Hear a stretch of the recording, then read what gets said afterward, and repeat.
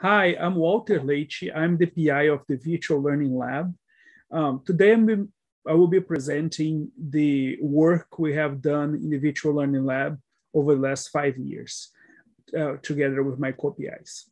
So what's the Virtual Learning Lab? It is a research and development center funded by the Institute of Education Sciences. It was started by Carol Bill, and then I took over in 2018. We do research related to precision education. You can find more information about the Virtual Learning Lab in www.virtuallearninglab.org. So this is our team, the co-PIs and some key collaborators. We come from different institutions, and you'll hear from some of them today. So the Virtual Learning Lab worked to improve precision education methodology using Algebra Nation as a platform. Algebra Nation is a virtual learning environment that's part of Math Nation and includes quizzes for students, videos, and an adaptive remediation tool for students, and also tools for teachers, such as a homework creation tool and reports of student activity. And you have here on the screen an example of how Algebra Nation looks like. So precision education, which is the focus of the Virtual Learning Lab, this is a definition that we use in this grant, which is to provide learning resource recommendations and personalized content sequencing to meet individual student needs. And I will show you in this presentation what we did and some of the challenges we encountered. Okay, so this is a timeline. We started in 2016, 2017, collect system logs and teacher surveys to really understand how students and teachers were using Algebra Nation. Then in 2017, Sidney and his team worked on effect detection measure, and I did some analysis of how Algebra Nation affects student achievement. Then in the next year, we did, Corinne Manley did psychometric analysis with her team and of the items in Algebra Nation, and they developed the first recommendation system. Did a field study of that system, then developed a second recommendation system and did a second field study right when the COVID pandemic started. And then this year we finished a third field study which is a replication of the second recommendation system, okay? Now, so the first recommendation system aimed at showing in video recommendations for students after they completed quizzes in Algebra Nation. These video recommendations are not, they worked more like nudges because the students could easily dismiss them. They showed as a screen on top of Algebra Nation. They could minimize the screen, and they were developed based on Markov decision process. And it showed, for students, sometimes they took the recommendation, sometimes they ignored it. In the first study, we had a large sample, 16,406 million high school students receive the recommendation.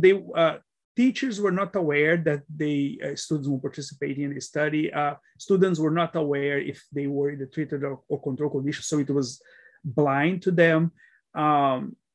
And we looked at the effect of receiving recommendation on high stakes tests, the Algebra EOC scores, which is required in Florida.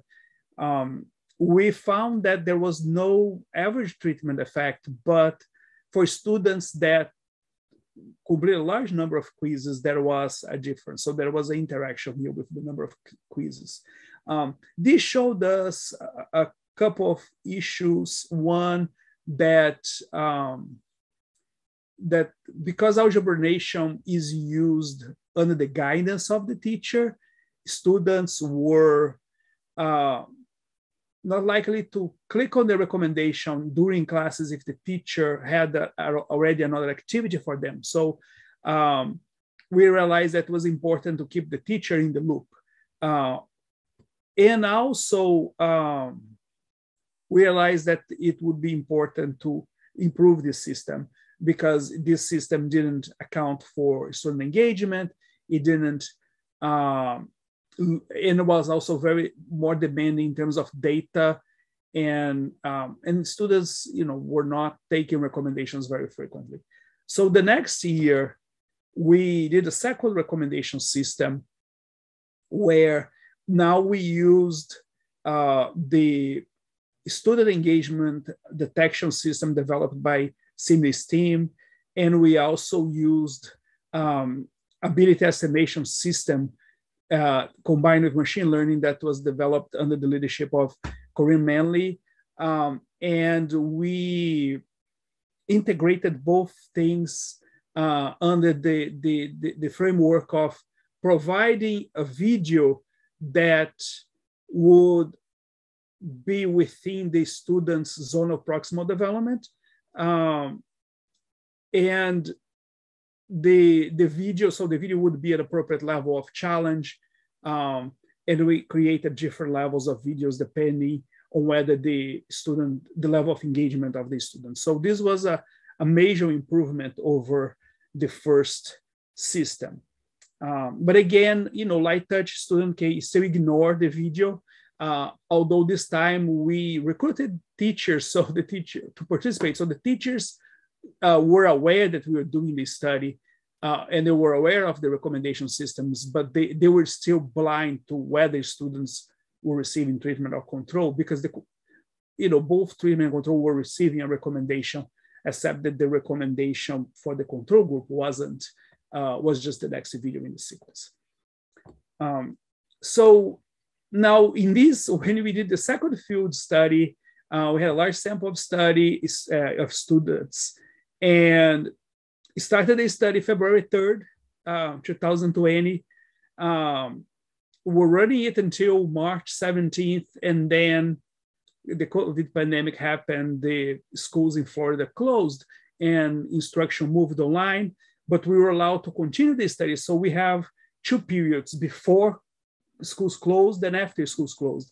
We found a significant effect before schools closed, but the effect disappeared after schools closed. This is going to be presented this year at the meeting, the International Conference on Learning Analytics and Knowledge, LAC, 2022. Okay, so the third field study was spring 2021, and we did pretty much the same recommendation system, just some tuning, and found a significant treatment effect on the post-test, but no effect on Algebra 1 AOC scores. Algebra 1 AOC scores is a distal outcome, so it's the performance on high-stakes testing. And it shows the potential for this non-intrusive machine learning-based interventions to improve student achievement. So this is an overview of the study. Now my co-PIs will drill on more specific parts of the research that we did at the Virtual Learning Lab, but you can find a complete list of publications and contacts of our team members at virtuallearninglab.org. Thank you. Thank you, Walter. This is Sydney DeMello from the University of Colorado Boulder, and I wanted to build on one component of what Walter just spoke to us about, experiments with measuring engagement at scale with the Virtual Learning Lab.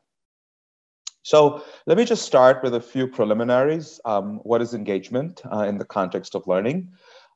It's a complicated construct to define, though it's widely accepted that it has it's multi-componential, a behavioral, cognitive, and affective component.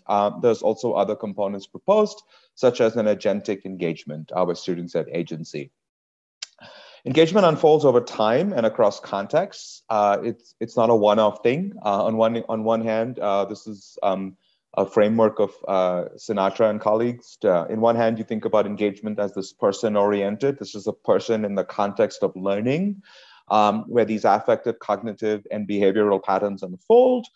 You can even think about the whole structures of our educational system, how those put constraints that support or hinder engagement. This could be, policies and things like that. We think about that as the context oriented perspective of engagement. And somewhere in the middle is the person in a context, the student in a classroom with one teacher or another teacher, algebra or geometry, and so on and so forth. So the work I'm going to talk about today is really looking at a more of a micro perspective of engagement oriented in the person oriented. So very fine-grained measurements. However, we do look, as I'll elaborate, at multiple contexts. So sometimes it's a person at home, in schools, and so on. So there are contextual influences. Engagement can be measured using multiple methods. These could be self-reports, as traditionally done, observational methods, typically done in research studies, and behavioral measures. So how you can measure engagement based on student behaviors. These could be, in the case of online learning, how they're clicking, as well as you can look at eye tracking. So there's a range of ways to measure engagement. Engagement measurement can be automated. You can use all kinds of sensors, such as the eye tracker on the top, facial expressions, body movements, and on the left, you see kind of almost a recipe of how you may develop automatic measures of engagement. But what these typically do is they learn how to use machine learning to make some inference on some sense data with some labels of engagement through self-reports or observers. This is very much similar to what we've done here. And when you have an automatic measure, you can do things with it. Here's an example of an attention-aware tutoring system we developed that looks at engagement based on eye tracking and intervenes dynamically. Here's another approach. It doesn't always have to be on the students, direct intervention to students. You can inform teachers. This is the student engagement analytics technology that looks at facial expressions and also context and gives teachers feedback when students are learning, as you can see in the right, in a more virtual learning context, learning one-on-one with digital technology. We blended these ideas in the current project, and I want to talk to you about sensor-free engagement measurement and Algebra Nation. Both those previous examples used a lot of sensing. They worked on very small classes. They didn't scale. So what was exciting about this project was to take these ideas and scale them up. So to do that, because Algebra Nation or Math Nation, as you know, is a virtual learning environment, and we wanted to study it in large samples of students, it was infeasible to put sensors on. So we looked at sensor-free measurement. How do patterns of interaction with the application itself tell us something about their levels of engagement? So I want to just distinguish our previous work from our current work and why the VLL gave us an opportunity to really push the boundaries. Most of the work is focused on very few emotional states. These are measured, like they look at things of engagement, like contentness, curiosity, interest, confusion, frustration. We looked at a large set because we did have the scale of numbers. Usually people develop the algorithms, their machine learning algorithms to infer engagement from a few thousand cases, from hundreds of students. Our models were based on a large number of cases from almost 70,000 students. So there's a lot of variability packed in there. Usually people look at a few days, a few weeks. Here we've looked at an entire school year. And when I say usually, I'm countering also my previous work. So this is just a new opportunity to really expand things. Many times, because we have small data, we tend to over-engineer the models to the data. So we may encode things like, your engagement is 7 on a scale of 1 to 10 when watching video 8, and that's packaged into the model. We wanted to look beyond that and said, let's just encode things more generally. How many videos have they watched? How many questions have they answered? How many times have they hit the pause button? So these, ideally, our models should generalize more broadly. And again, previous work has been restricted to a few classrooms or the lab. Here we have many contexts, home, classroom, study hall. So there's this lot of heterogeneity in the data, which makes the problem challenging, but also interesting. And lastly, again, people typically don't look at domain generalizability. Here we actually looked at models in algebra as well as geometry. So can the model trained in algebra generalize to geometry, and so on and so forth. So our first work looked at the first finding was that a model of student engagement that looked at clickstream patterns, pauses, plays, rewinds, forwards, a set of about 18 or 25 actions, was able to measure engagement defined as 18 different emotional and cognitive states with a mean accuracy of about 0.25. This is a correlation between the model's estimate and student self-reports of engagement collected as they're interacting with the learning technology. So as students are interacting with Algebra Nation, here's an example of a video. At certain events, we would ask them to self-report in the engagement. This is called ecologically momentary assessment or experience sampling. And then we would look at the action sequences 3 minutes to 5 minutes before the self-report and use that to try to predict the self-report. And do this in a way that's trained in a generalizable way. So these results we think are decent, given that we're looking at very, very basic behaviors to measure a rather complex construct in a very unrestricted and with large samples. This model is embedded in the recommendation system that Walter just spoke to you about. So the idea is to base the recommendation on student prior knowledge as well as the engagement levels. Since then, we've done a couple of other things. Instead of just focusing on affective engagement as the previous case, we've also developed a model of cognitive engagement. So as students navigate the Algebra Nation platform, they have the option of taking these mini quizzes. These are three-item quizzes on a particular topic. So they may watch a video and take the quiz. So we said, can we actually predict the quiz scores based on 5 minutes of activity prior to the quiz? This could be anything. They could be taking a previous quiz. They could have on a different topic. They could be watching videos. They could be posting to the wall. And it turns out that actually doubled the accuracy. So looking at these data and predicting something as concrete as a quiz score, we could actually get correlations of about 0.53 by combining behavioral data and prior knowledge using models, an IoT model that my colleague Corinne developed and you'll hear about next. So here's an example of the self-reported quiz scores with the model predictions. But then we said more recently, what if we just looked at video watching only? What is the information in a video? So if I just watch a video, can I look at the information in a video to predict whether or not students will answer a quiz correctly based on that video? And we looked at sequences of actions. So you can think about the main actions being play, pausing, and seeking over time. And we trained sequence learning neural networks to predict the score in these quizzes. And it turns out and we can look at many ways, looking before the end of the video, towards the end. We played around with various variations of the sequence. But what's interesting is there was surprisingly little information in these video control actions. There's a signal there, but it's weak. So a correlation of about 0.11. And that is comparable to what you achieve from an IRT model that just predicts the score in that quiz. And that gives you 0.14. However, combining those helped a bit, got you to about 0.2. So it's very interesting that there's a lot of interest in mining these video sequences, but actually there's limited information for the simple reason that this behavioral signal itself, without understanding the underlying context, has limited information. So, but this is what we're continuing to pursue. So the open question with all of this is, to what extent, can these models improve the learning experience and outcomes? Measurement is one thing. What can you do with the measures is another story entirely. And which is why we've been excited to work with the VLL, the Virtual Learning Lab, to embed, I think for the first time, engagement models in this recommender system.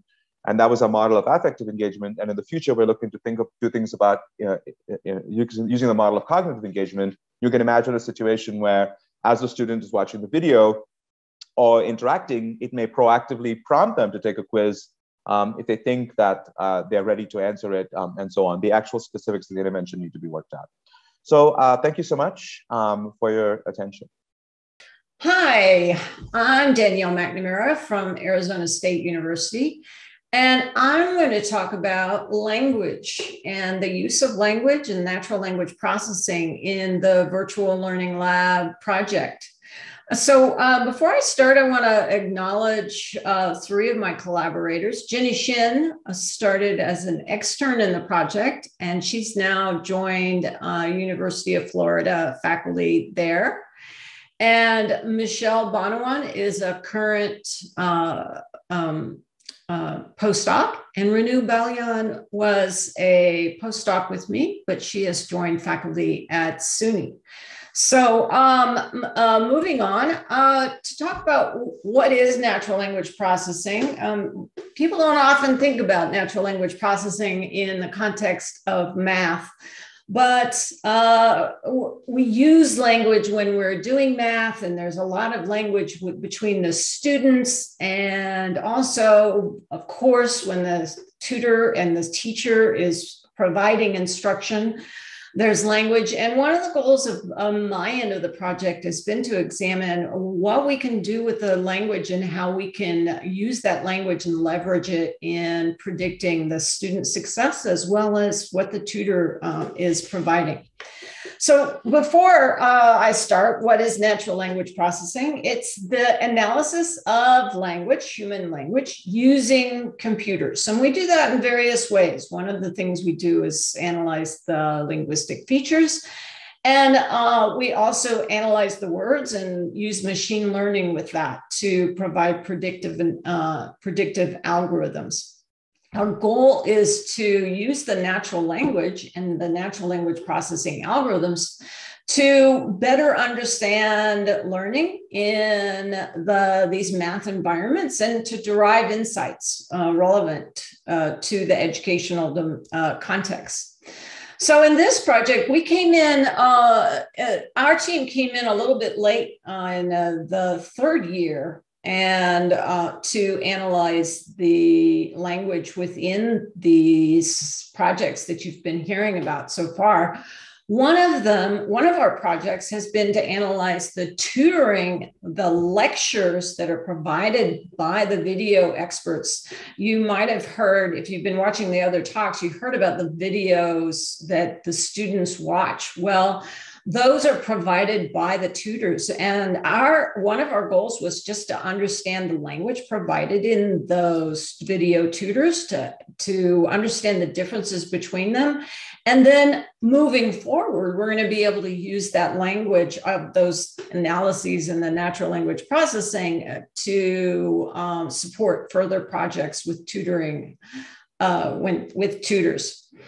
The other project has to do with, we ran a project where tutors were provided tutoring online with students, one-on-one tutoring dialogues. And we've been analyzing the language of the students and the tutors within that context. And then finally, as you well know, many of these learning tools have discussion boards, and the math tutor here does too. So we've been looking at the math wall discussion boards and what we can glean from the discussions between the students and their instructors. So I'm going to go through these projects and just briefly describe them. These projects include looking at the tutoring videos, as I said, another study looking at the video lectures, and also a study looking at the online discussion boards, a couple of studies on that. So I'm going to briefly go through those and also point to some papers that we have written that can give you more information about these projects and more information about the kinds of analyses that we're doing. So the first one, where we take these tutoring videos, we transcribed them, and then we looked at the types of language that were being used in the tutoring videos. One thing you might think about is the content that's being provided within these videos, but we were actually more interested in the communication component. How were these tutorings communicating within these contexts? And could we even identify the communication moves that differed between the differing tutors?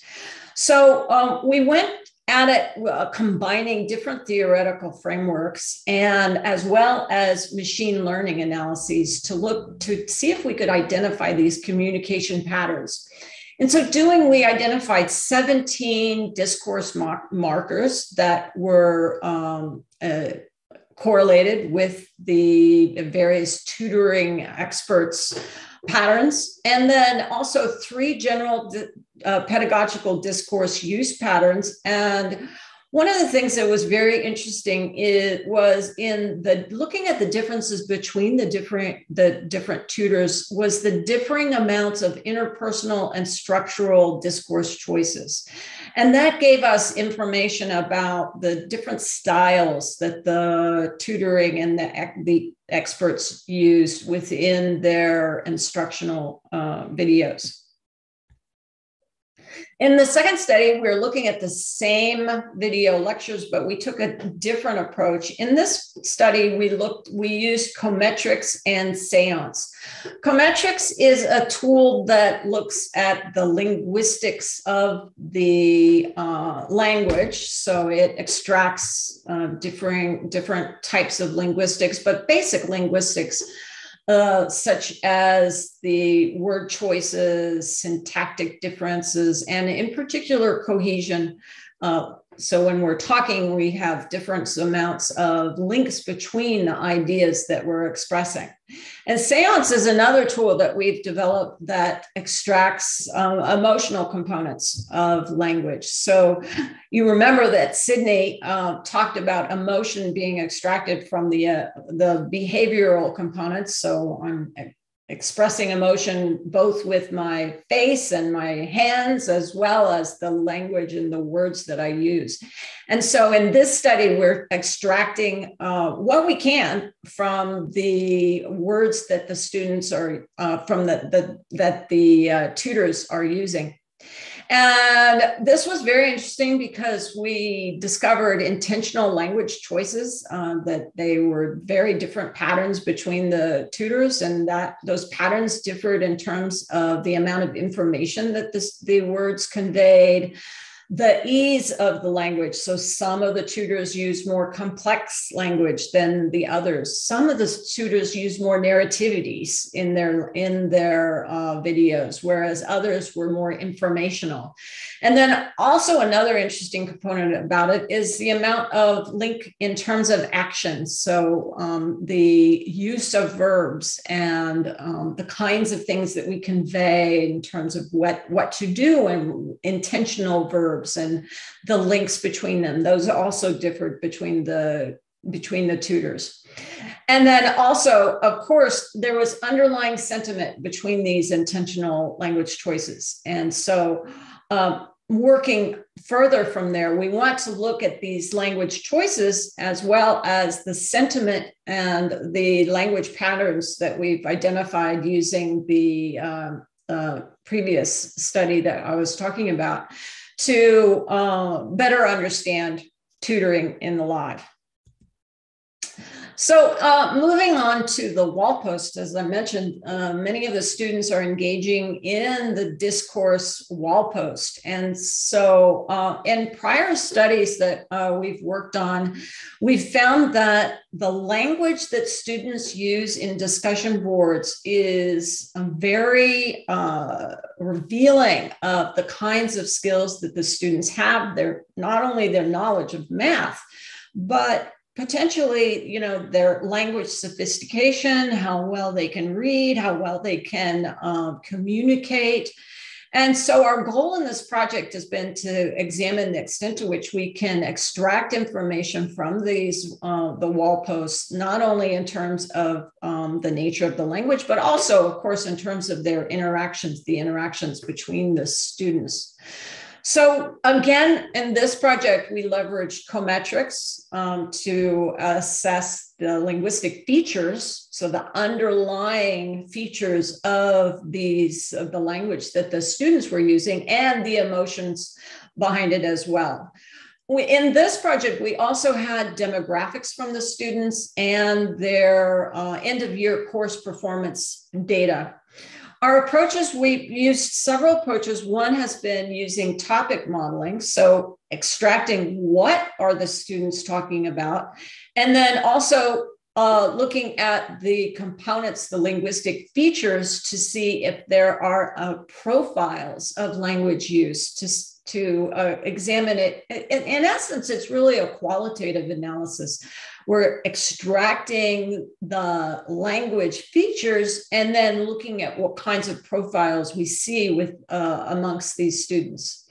And we've seen that the linguistics, and so the language that they use, the linguistic sophistication predicts end of course Algebra 1 scores, even over and above math skills and their demographics.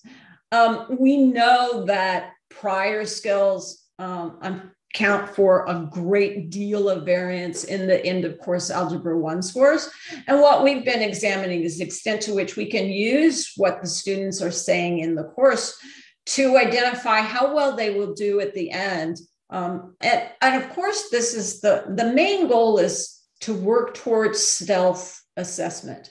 That is, if we can add to the algorithm, the predictive algorithm for course performance, using the language that the students are using, then our goal is to improve predictions at the end of the year. Another aspect of this is we've been, like I said, we're looking at the principal components. So to develop a profile of the language that the students are using, both in terms, and what this reveals is that there are differences in language fluency and writing proficiency. And in the end, what our goal is to simply better understand the language, but then also these components can be used in future analyses as latent predictors of the student's language. And then finally, here we did topic modeling analyses, because one basic question that instructors have is, what are the students talking about? Can you tell us what the students are talking about in the discussion boards? And so we've done topic modeling analyses to extract what are the students talking about, how much variance can we account for in the topics that they are talking about. And one of the things we found is that a great deal of what they're talking about is task-oriented and domain relevant. Some of it, of course, is communicative, but we can look at the different kinds of domains and tasks that they are talking about between themselves. And then another study that we've looked at is looking at the social interactions. So looking at the discourse and discussions amongst them, we've identified three components. One is the content interaction, so the cognitive aspects of their discussions. Another is social interaction. So in these discussion boards, they are interacting with one another, and a large part of that is social. And the third part is supportive. So the kinds of things that they are doing and their language moves, so to speak, are supporting each other and supporting the instruction. So for that, again, we've done both topic modeling as well as social network analysis. In social network analysis, you're looking at how people are interacting with one another and looking at the connections between those interactions. And we found in that analysis, similar to our previous analysis, that there are 10 topics that reveal a strong association with Algebra 1 content. And then there are 10 others that have more to do with their social interaction and their, in essence, just talking with one another. And then the social network analysis revealed the presence of social support among the study experts in the discussions, and as well as between the students. So finally, in our fifth study that we've worked on is to better understand the cohesive cues within the math discussion board. So looking at the kinds of language that is being used and looking at it qualitatively as in terms of the language used and also the principal component analysis. And these results have corroborated our prior work on on the suggesting that there are strong elements of the math register and discourse, including syntactic complexity, lexical variation, referential cohesion, and information density that are present within these discussion boards and what they're saying, and are helping us to better understand the language and as well in the end of year course performance. So we're still working on our end of the project because we, as I mentioned, we started late. We've started analyses looking at the discussion boards before and after COVID. We're looking at the associations between the performance in the discussion board and student activity. And we're also looking at various assessments of the teacher-student tutoring sessions and the classification of the talk moves within those tutoring sessions.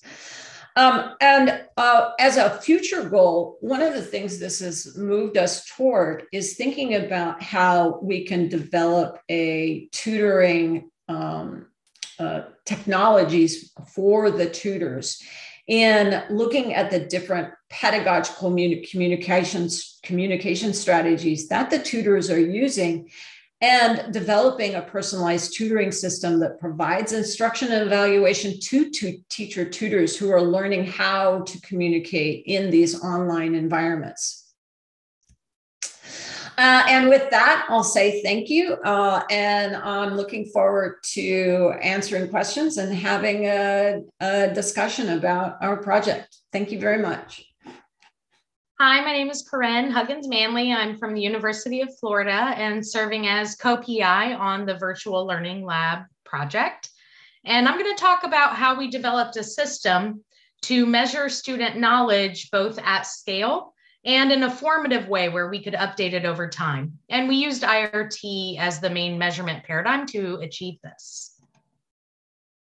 I'm going to start by talking about the algorithms, and then I'll follow up talking about evidence for validity and fairness related to the students' scores.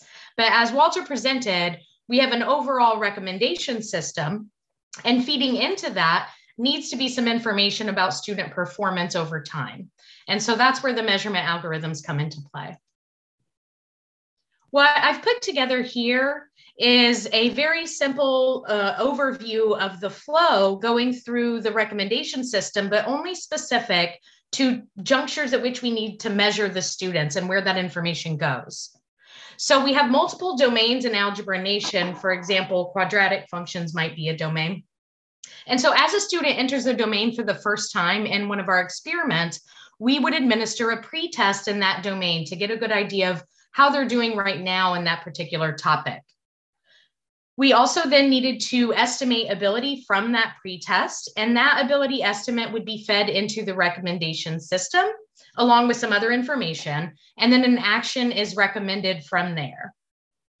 So there we would enter into this cycle, this flow here, or the cycle that the student would engage in, where the student takes some sort of an action, such as watching a video.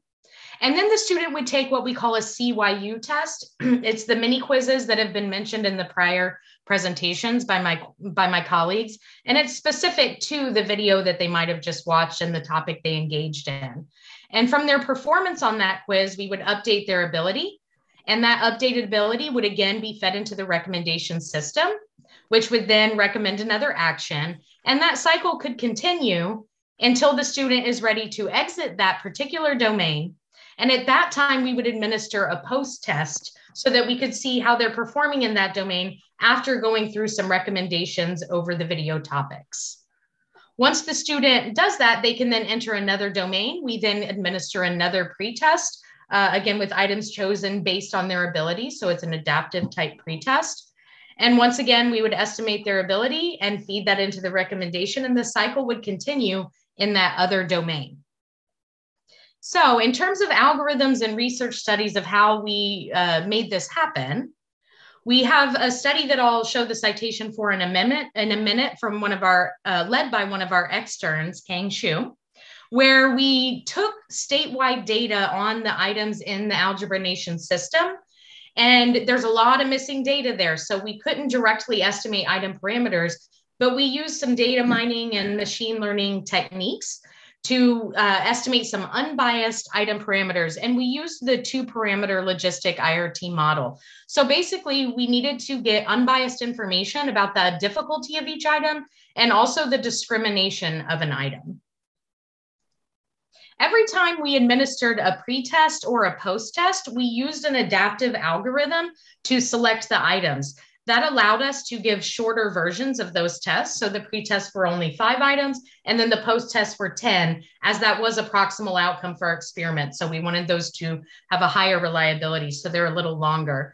But we did select items unique to each student based on whatever updated ability was available at that time, or even a combination of where their ability was at that time. Anytime we estimated ability, we used an expected a posterior estimation, otherwise called EAP in our field. There's a lot of ways to estimate ability in IRT, but we use this because it was, as we were exploring how can we scale this, it was really important that we could estimate ability quickly. And that is actually quite difficult to do. But with this EAP estimation, we were able to get down the estimation time to 2 seconds or less. And so that allowed for a really seamless interface and allowed us to scale this up. But that's really just about the algorithms, and having them work is one thing, and having them work in a short amount of time is really important. But what's really important on top of that is that we have some evidence that these are valid estimates of their ability at that time in that topic, and also some evidence toward the fairness surrounding this entire assessment system. So in order to think about validity evidence, we followed the standards for educational and psychological testing. And there's actually 5, but we're going to focus on 4 buckets of types of validity evidence that somebody can gather. And we tried to get multiple pieces of evidence in each of those buckets. So evidence based on test content, thinking about the actual content that the student saw, this is really important. I'm not sure that there's much I could do in terms of getting valid estimates with all my algorithms if the content itself has some issues in it. It isn't measuring well the targeted domain. So we had expert teachers for item writing, and also expert teacher item reviews, in addition to a lot of other item type reviews from a psychometric perspective. And we also had some formal alignment that was completed in terms of aligning both the item formats and the item content to the state level test in algebra, or the EOC. So that helped us to ensure that the distal outcome that we were hoping to impact for our students, which is the high stakes graduation test, that we were using similar type of content there. We also wanted to have evidence based on the response processes. So what are students thinking about as they engage? And a lot of this actually aligns with the talk that Sydney just gave. So we leaned somewhat on the fact that we have also an affect measure that was gathering some things about what they're thinking and how they're engaging. So Sydney mentioned briefly that there were some pop-up surveys. I would say we use those in our measurement more indirectly, in the sense that what we learned by his work there is that there was a lot of variability in how students were engaging, or the types of response processes they might be using as they engaged with these tests. But then more directly, we investigated both timestamp information and other series of log file data to compare back to the responses and make sense. We would have some very quick timestamps, also some extremely long timestamps that could be flags to us that there was something going on other than the typical amount of engagement we would expect for them to give their full effort in an item. And I'll talk a little bit about some research behind that in a minute with some citations. We also had a lot of evidence based on internal structure. This is really where a lot of the IRT comes in.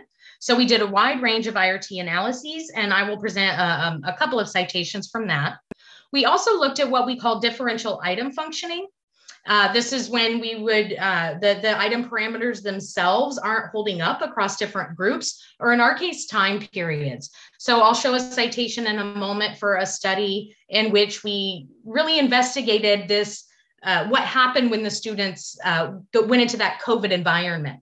As Walter mentioned in a previous presentation, we found in one of our field studies, we found a treatment effect prior to COVID coming into our lives, but then that treatment effect disappeared once the students went home and were in that COVID world. And so we looked at differential item functioning and also the person fit, how well our models really fit to the different person data across these different landscapes of pre and post-COVID education. And that really supplements some of those field test findings that we had there. Finally, we focused a good bit on evidence based on relationships to other variables. Our goal was to be measuring how students are doing on fine-grained topics in algebra. And so we needed to ensure that what we found in our ability estimates had some relationship, and hopefully a large relationship, to other measures of algebra outside of our platform. So we did some research looking at the correlations between our IRT estimates and one of the Florida state tests that the students all took prior to taking their class in algebra. But then we also looked at some partial correlations between item responses themselves and then the actual algebra state level test. We did that in part to select items that actually had this evidence of external validity in the item responses. And so having that item selection method and focusing on items that were strongly related to an external measure allowed us to then have higher correlations at this top part between the IRT ability estimates and some outside math scores. So just briefly, I'll walk through a couple of the publications that we've had related to the work I just discussed. So here we had an extern lead a project thinking about a broad question of fairness in terms of this measurement approach. So as one thing we realized was that in our recommender, the measurements themselves affect heavily the exposure to the content that the student will have. And we asked through simulation methods, what happens in terms of variance in content exposure, given the way that we've measured and then recommended things for them? And what does that mean for fairness as they go to take their high stakes exam in algebra? This is the study that I mentioned where we took about 1.5 years to calibrate some unbiased item parameter estimates to use in our measurement algorithms. In this study, we were looking more at that response process and methods we could use to understand when are students, being a little more careless in their test responses and their engagement with the tests, using that term loosely. But when could we detect that so that our algorithms could appreciate and adapt to that situation where the student wasn't quite as engaged as we were hoping during the assessments? This is the study that Sydney just mentioned in a prior, in his presentation, where we actually were asking, maybe sometimes students don't have to take this quiz. We know enough about them to know about how they would perform. And that's really important for at scale, I believe, because if we don't really need a student to take a lot of test items, we should allow them not to all the time. It's important they can practice those things, but my algorithms rely on them taking a lot of test items. And sometimes we don't need all of that, is what we found there. We also focused a lot on construct validity early on in our research. So we published a commentary about some of our thoughts on how to align what we were doing to theories of construct validity. And then we also thought about how we could use our models to actually calibrate ability when the students have attempted an item multiple times. We have a lot of students that try items again, and in our field studies, we weren't able to make use of that for a variety of reasons, but we are engaging in some research, including another citation coming up, where we look to see if we can use this multiple attempt on items to understand the student performance. And here, this is in reference to that study where I said we were looking at IRT and differential item function across that pre-COVID and COVID learning environments. And again, that's trying to help us to use multiple attempt data as we do this moving forward. Thank you very much. Okay, hello everybody. I hope you enjoyed the pre-recorded videos. We have the presenters here, and we have a lot of people in this section. We'll just open for questions.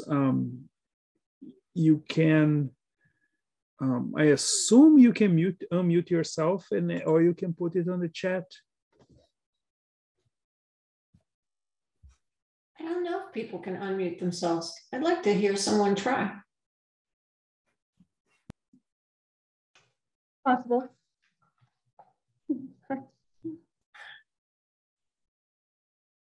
Okay.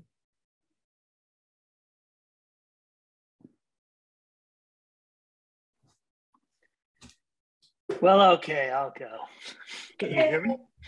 Hi, Steve. Yes. Hi. I wanted to hear more about the pre-COVID, post-COVID kind of change in effect and your kind of speculations or data on why you think things changed.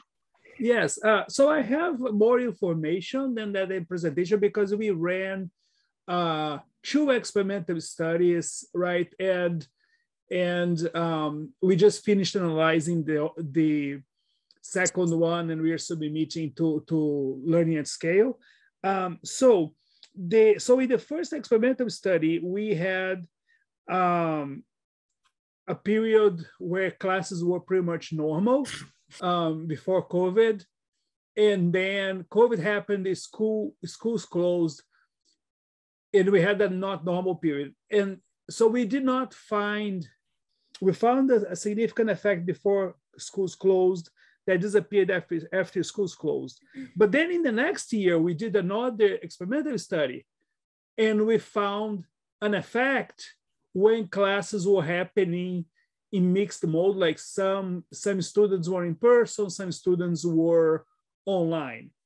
And so given that, my explanation for the effect disappearing for the period schools was the first period the schools were closed is that instruction was in disarray. There was there was a period of getting procedures ready. Teachers had their established practice for orchestration of technology in a regular classroom that most of these teachers had been using Algebra Nation for a very long time. COVID happened without advanced notes.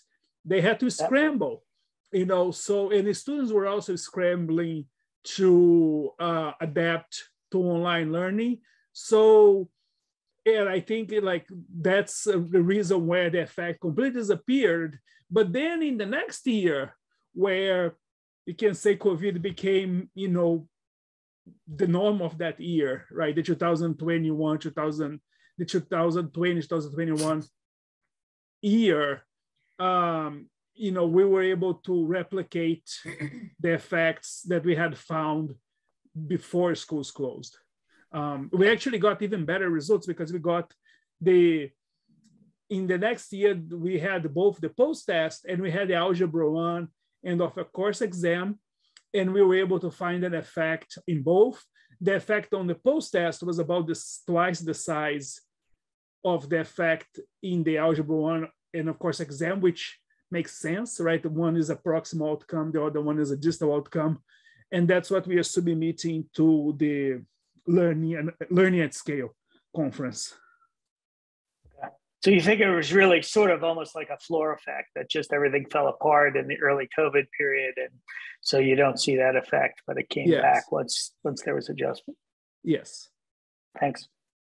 I'd like to add too that we did look at some measurement issues from that year where things were really crazy, spring of 2020, and we did find measurement and variance problems in our tests from after the kids went home and were in that disarray. So I think we also had a challenge in even measuring our outcome in a consistent way that year, and probably some reliability issues in the outcome measure. Mm-hmm. Thanks.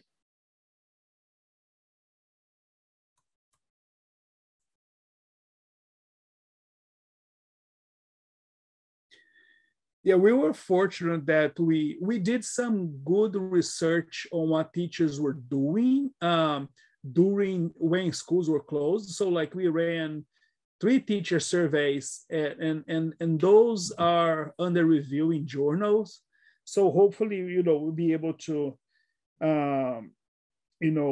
have it published on what we found about how teachers adapted the instruction during the onset of the COVID school closures. I see a hand up from Mary Brownell, right? Hello, how are you, my good friends from Florida? I have a question for Danielle. I am very interested in this language processing you use because I want to think about how to apply it to observations of teachers working with students in classrooms. And so I wanted to ask you more about what kind of discourse moves were you finding to be particularly powerful? I had lots of questions, but I'll start with that one. Thanks. I was hoping your question was for me. I had my fingers crossed. One of the things I've been amazed at is the fact that we can see the discourse moves at all. And that this combination of various approaches to natural language processing, we can see the communicative moves, and in contrast to not just that, but not just content, but the pedagogical moves. And so you can see the difference between when they're using encouragement or praise, or simply beginning or starting the conversation with the students. Particularly, these are usually online environments, so they're a little bit more structured in that regard. And we can see that both in the tutoring videos where they are, they're relatively scripted, but they were also personalized. So it was 5 tutoring experts, and you could see the differences between them in the profile. It was mainly qualitative, though, because it's not associated necessarily with outcomes. I want to say that, but you could see the differences between their different approaches and the kinds of encouragement they gave. One thing that was interesting is that the profiles were associated with like the timing as well within the tutoring session, and when they would give more or less encouragement and more or less scaffolding. Interestingly, one of the most popular tutors had more of these kinds of things. Popular on social media. And then you could also see these in the one-on-one videos, the one-on-one tutoring sessions. Now, one unfortunate effect of COVID on us was that in the year we did our one-on-one tutoring study, they didn't take the test. So we can't associate those dialogues with performance in their courses. It's a good question as to how the extent to which the kinds of things we're doing here can be done in a live classroom, which are very different. And I would say that the kinds of things we're doing can be. I wouldn't necessarily expect the same features, and I wouldn't expect to be able to take the same model and then apply it within a classroom. And I think that even classrooms themselves have very different patterns. Nonetheless, I've been kind of amazed at how recognizable the topics are and the general patterns. But it's more qualitative. I can look at them and go, oh yeah, that's where they're saying that's coming together, because they're saying, okay, good job, and those cluster together. So I'd encourage using the approach, particularly in online environments, and also in maybe just the problem in real life situations is the transcription. So transcribing it. One of our questions, though, is whether the automated transcription works well enough? And that's a key question, which would be key to not only this kind of thing where we're online and it's being transcribed and the transcriptions are amazingly accurate. And so I think it'll work, but also in those kinds of situations in live classrooms. Have you tried it with any of your reading comprehension work? Oh, yeah. I mean, that's kind of where you mean in, oh, do you mean tutoring sessions with reading? Right, and just this, using this approach to capturing the language that's being used. And we use it in capturing the language that the students are using. I've never used it in analyzing the teachers. Okay. Or tutors, but we use it, for example, in the tutoring system, iStart, we give comprehension strategy tutoring. And so when the students type in a response, then the natural language processing analysis can essentially, there are algorithms that say the extent to which they're using strategies, the extent to which they need to be pushed to do one thing or another. And then they're given more encouragement or they're moved on to different things. And we do the same thing in other kinds of realms, like where they're summarizing or writing essays. So we extract that language using the features, mostly using the linguistic features and the semantic features. And then we can tell a lot about, depending on the context, a lot about how well the student's doing, how much do they know, what are they feeling. It's just amazing how much you can tell from the language that somebody uses. Thank you. That's really helpful. Okay, I think we hit the time and we are supposed to wrap up. Erin, do you want to do a final remark? Sure. Thanks for a really great session, and thanks to all of you for attending. I encourage all of you to go to the virtuallearninglab.org website to learn a lot more about this, and look for all of these folks at upcoming conferences as they dig a little bit deeper into their findings. I think this is a really great example of a project that brought together many very interesting partnerships across industry and academia to answer some really important questions about what we can do with large amounts of data and what can we do in online learning platforms, both before the pandemic and in this context of kind of while we're in it still. I don't want to say we're post-pandemic yet. So much to learn here. It's such a rich set of issues to talk through that we could not have done it justice in an hour. So again, if you're interested in learning more, please do reach out to everybody here and have a great rest of the meeting. Thanks.